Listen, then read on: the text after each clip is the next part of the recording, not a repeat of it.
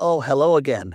This time I'm going to show you my proper Flux Control Net Inpainting compact workflow. This is a version that I decided to make for people who kind of get confused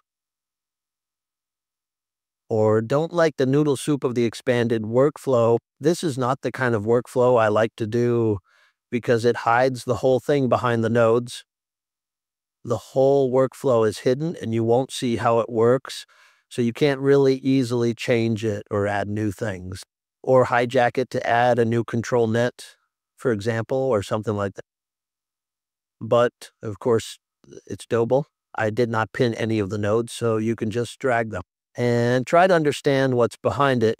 But I really don't like this kind of workflow. That's why this is not the main workflow, but it's actually very clean and very nice to use. So I decided to make it and to release it, and I'm going to show a quick video of it. It's pretty much the same as the other expanded workflow, but things are a little bit easier to use.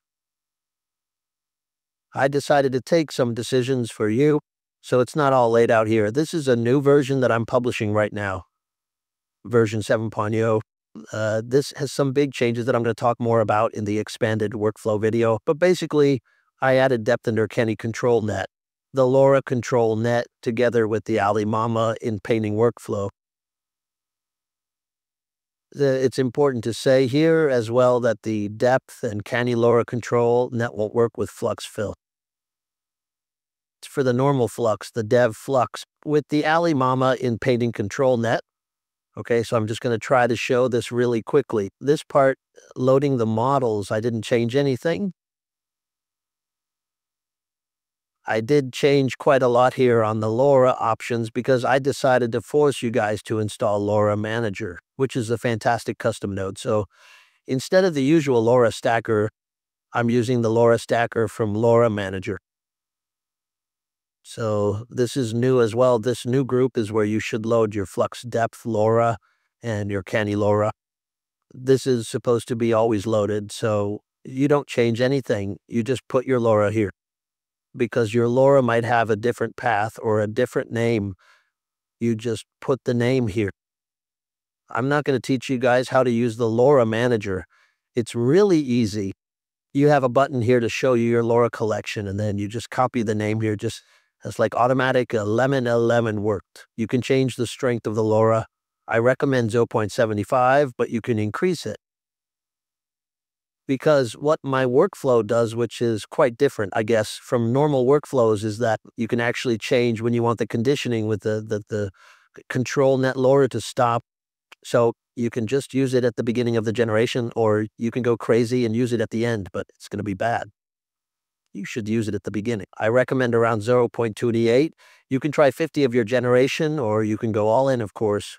It's not a problem. But this is here so you can actually stop using the LoRa control net and fall back to your normal Inpainting with Alimama. It gets better results if you don't use a lot of control nets.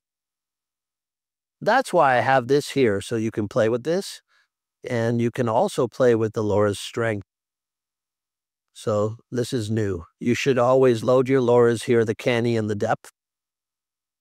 It will automatically choose which LoRa is going to be used with these new control room options here. You can either use depth or Canny. You can't use both. The workflow won't let you choose both.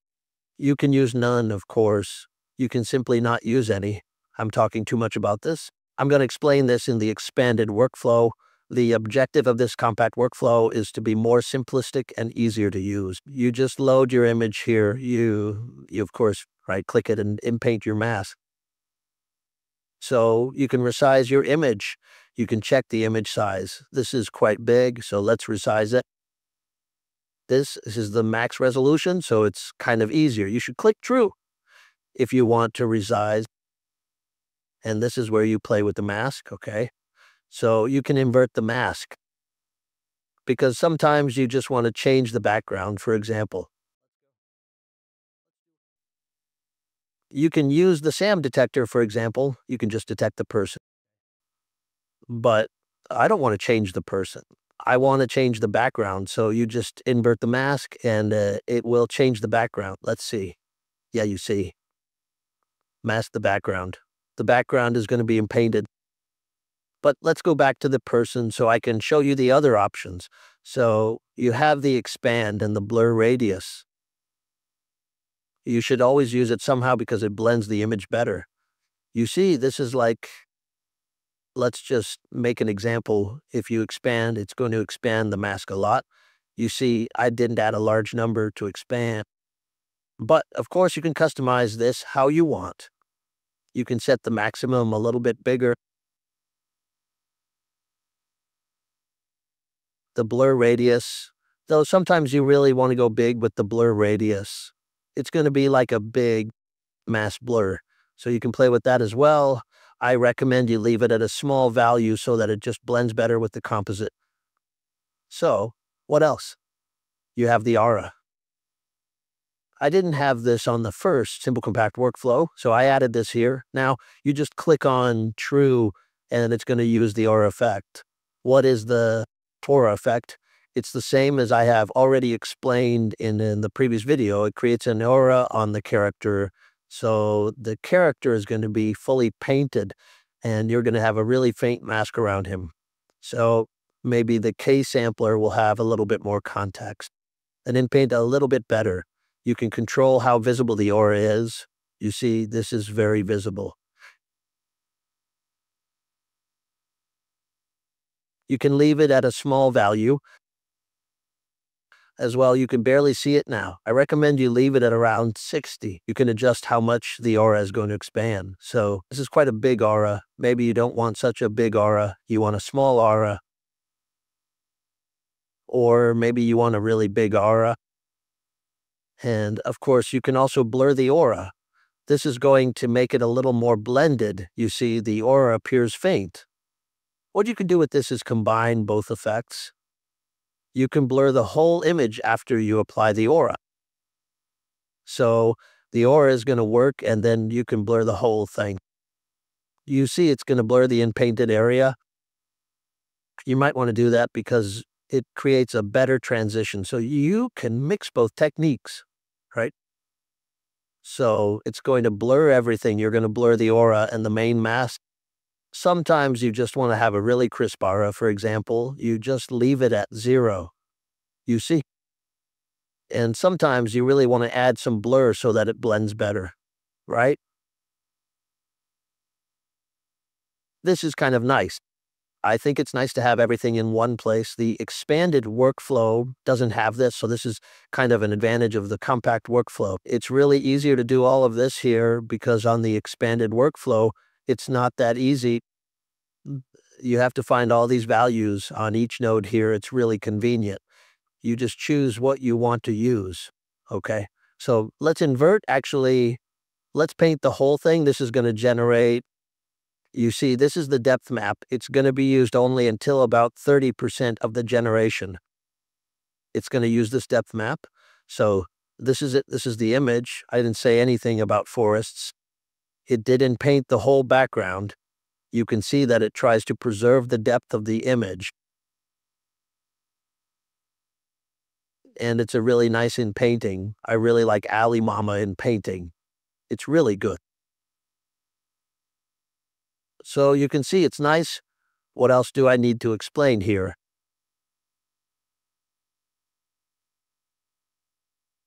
So this is kind of different on this compact workflow because on the expanded workflow, you actually need to upload your image again. There, you load your image and you need to upload your image here as well to get the original prompt. But with this compact workflow, this is done automatically. And if you leave this option on, it's going to pull the metadata. Of course, if the original image has the metadata,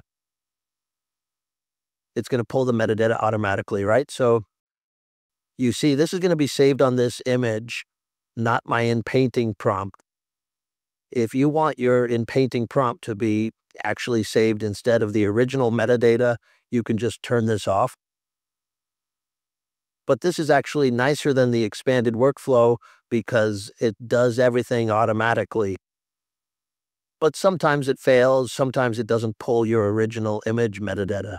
In this case, you can just do it manually. How do you do it manually? Just click this, leave both options on, and load your reference image here. And it's going to use this image for the metadata. It's going to show the prompt here if it has a prompt. If it doesn't have a prompt, if it's completely empty, a new workflow actually sees it. When it is empty, it will write the Inpainting prompt on the metadata, the final metadata, so you always get a prompt on a new image. But, of course, sometimes you just want to have a reference image, because let's say you're going to paint his mouth or maybe his teeth, and you just write close-up teeth or extremely close-up teeth, and you don't want to end up with a whole image with just extremely close-up teeth as your prompt. You want to actually have the original prompt. So this workflow is going to retrieve it automatically. And if you want to have a reference to never change, to always use that as the base for your Inpaintings, you just load your image with the prompt you want to keep here. It doesn't even need to be the same image as your Inpainting image. You can load a completely different image with a prompt that you want to be saved on your image. What this retrieves is the prompt, the negative, the seed, and I think the CF key, and some other parameters are retrieved from this image here and saved on your Inpainted final image. I recommend always leaving this on. And if it is failing too much, you can just use your reference image here. But for a simple Inpainting job, you can just leave this on and do your Inpainting normally. One thing that this workflow doesn't have that the expanded one has, it's the context image, because when you used localized area Inpainting, you could actually use a context mask that I already explained in the previous video. If you use a context mask, you can expand the area that's going to be Inpainted with the localized area Inpainting. I removed this because it would require another loaded image just for the context, and I wanted this to be really clean and really easy to use, so it doesn't have a context mask. So if you want to actually expand your context, I recommend the dot technique that I talked about in the last video, where you just do a really small dot on the expanded area you want the K-sampler to generate. So if I do a dot here and a dot here, it's going to use this whole full area. I already explained this quite well in the last video, so I'm not going to explain it again. This is a problem, you see, this is a little gray.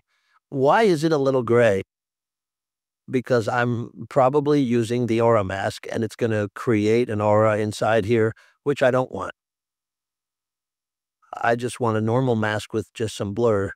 So I'm going to turn off the aura mask. And then I need to not invert the mask as well, right?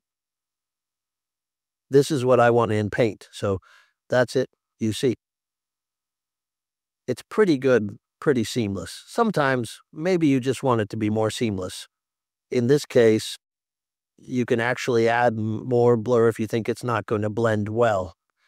Just increase the radius blur. It's probably going to result in better blending, right? So this is it for this workflow. I'm going to talk more in depth in the other video about the new implementations. I actually forgot to show you guys something important that I introduced in the previous version, the version 6.5. So this part of the video is going to be a quick outpainting to show you the hard to blend option. I'm not going to pre-process the voice again. Stone White voice is probably going to sound weird and not very natural, because I'm not going to do the whole processing my voice. So my accent's probably going to show up. Anyway, let's load this image here. This image is one of those images that it's really hard to outpaint. Why? Because it has some simple colors, some what can I say? There's not a lot of details in the borders. They're the same colors and really simple colors. This type of image is really hard to blend. The same thing is with the example image, right? The example image is actually really hard to blend as well if you actually try to outpaint this image. So let's go back again. Let's try this. So I'm gonna try to make this really fast. Let's go with just the normal one, and without painting, let's get about negatives. Okay, so for outpainting, as I already told you guys in the last video, you better use Flux fill. because Flux View is really good with Outpainting, and Alimama is not that great, but it does work well sometimes. So it's not really bad anyway. So, but Flux View is really better. So let's try Flux View again. It doesn't matter if you leave that for Canny on, because it's not gonna be used with Flux View. And let's try to. I'm not gonna use a full denoise because my workflow actually does a fast outpainting. It's gonna use those colors, so it's actually better to not have it full denoise sometimes. This is using. This is not using the Hard to Blend option. Let's see how it works. It text when it's using Flux View and it's not gonna use the LoRA. Okay, so this is Flux View without the Hard to Blend. You see, it's good, but you can definitely see the edges here, right? It's not perfectly blended. So let's try with the Hard to Blend option, which is supposed to help. It's not perfect because all it does is actually mess around with some values on the feathering and the grow mask with blur automatically. So it's hidden behind here. This is gonna use those values when you click on the yes. So this is it. This is with the Hard to Blend. Look, it's pretty good. Can you actually see some small decolorations here? Yes, it's a little bit different. The color is not perfect. It's not a perfect blend, but it's way better than without it. You see, it's hard to see where the outpainting starts and ends. So it's a good option. I wanted to show that for you guys. With Alimama, this is way more finicky. It's not this good. Alimama is not really the best model for outpainting, but it does work as well.